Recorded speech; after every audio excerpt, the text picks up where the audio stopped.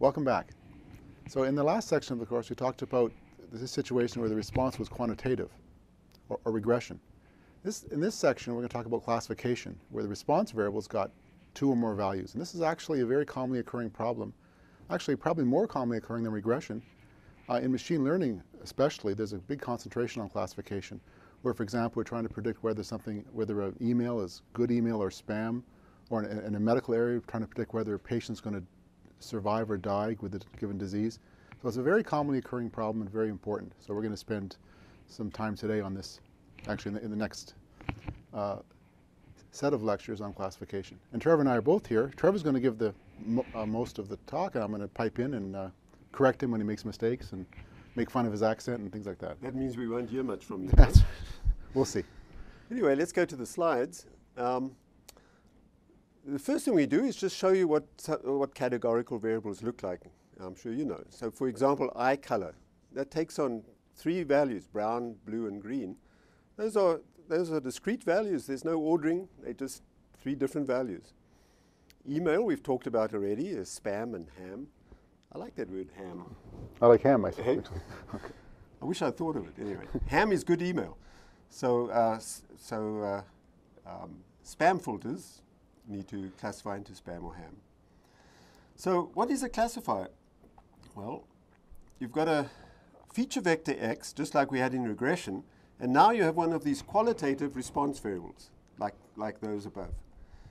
And here's the mathy description of a classifier. The response takes values in a set C, which is a set of discrete values, and the classification task is to build a function, takes x as input, and delivers one of the elements of the set C. And so this is how we write it in math language. C of x gives you values in the set C. So for example, in the spam ham problem, C of x would either come back as spam or ham.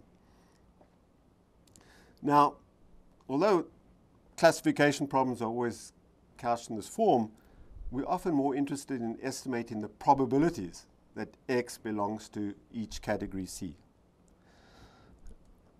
So for example, it's more valuable for an insurance company to have an estimate of the probability that an insurance claim is fraudulent than a classification fraudulent or not. I mean, you can imagine in the one situation you might have a probability of 0.9 that the claim is fraudulent, and in another case it might be 0.98. Now in both cases those might both be above the threshold of raising a flag that this is a fraudulent insurance claim. But if you're going to look into the claim and you're going to spend some hours investigating it, you'll probably go for the 0.98 first before the 0.9. So estimating the probabilities is also key. Okay, so here's some data, two variables. This is the credit card default data set that we're going to use in this section. And the plot on the left here is a scatter plot of balance against income. So those are two of the variables. And as we can with classification problems, we can code the response variable into the plot as a color. And so here we have the blue points and the brown points. And the brown points are going to be those that defaulted, and the blue points are those that did not. Now this is a fictitious data set. You typically don't expect to see that many defaulters, but we'll talk about balance in classification tasks a little bit later as well. So in this plot, it looks like balance is the important variable. Notice that there's a big separation between the blues and the browns, the defaulters and those that didn't. Okay? Whereas with income, there doesn't seem to be much separation at all. Okay? In the right, we actually show box plots of these two variables. And so we see, for example, for default, there's, I beg your pardon. Default is at the bottom, no or yes in both cases. We've got balance, and we've got balance, and we've got income. And here we also clearly see that there's a big difference in the distributions, balance and income. Sorry, I beg your pardon, balance, default or not, whereas for income, there hardly seems to be any difference. I've never seen a box plot before. What is that? Oh, you tell me, Rob. Okay. Well, see, a box plot, what's indicated there, Trevor, you can point, the black line is the median. There's a black line, that's a median. So that's the median for the yes, for the people, the median income for people who have defaulted. And then the top of the box, where are the quartiles? That's the 75th quartile, 75th percentile quartile, and the 25th is the bottom of the box. So really a good summary of the distribution of income for those in category yes. What about these things at the end, Rob? Okay, I think they're called hinges. And they are called hinges. And those are the ranges, are they, or approximately the ranges of the data?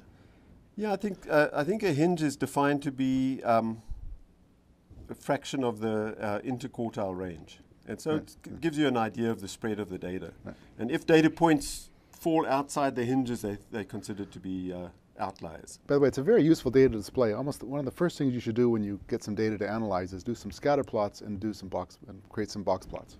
Who invented the box plot, Don? John Tukey. John Tukey, one of the most famous statisticians. He's no longer with us, but he's left a big legacy behind.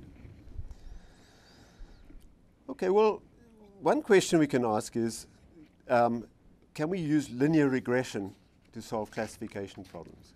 It seems like we may be able to. So suppose for the default classification task that we code the response 0 if no default, 1 if yes default. Right? It's somewhat arbitrary, but 0 and 1 seems sufficient. And then we could simply perform a linear regression of y on x, with x being the two predictors in this case, and classifies yes if y hat's bigger than 0.5, 50%.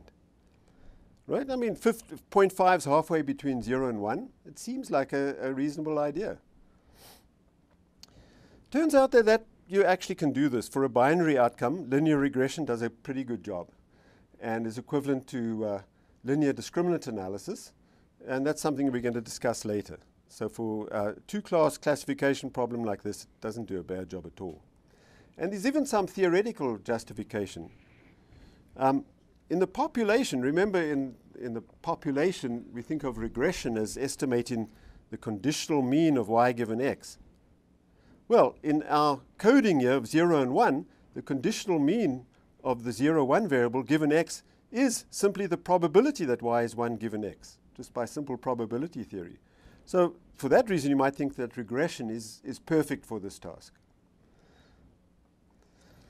What we're going to see, however, is that linear regression might actually produce probabilities that could be less than 0 or even bigger than 1.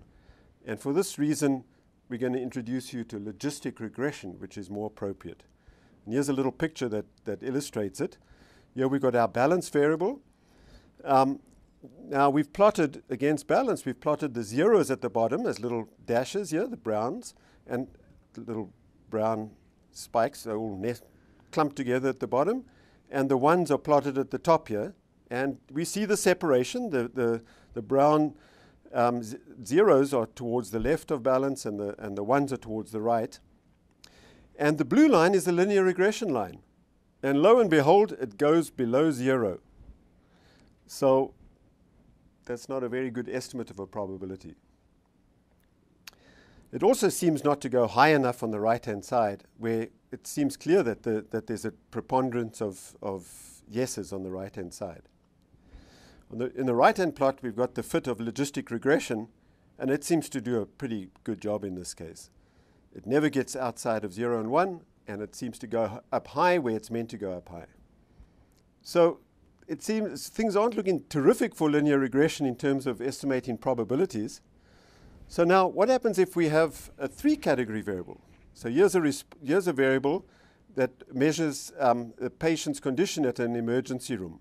And it takes on 3 levels. So it's 1 if it's a stroke, 2 if it's a drug overdose, and 3 if it's an epileptic seizure.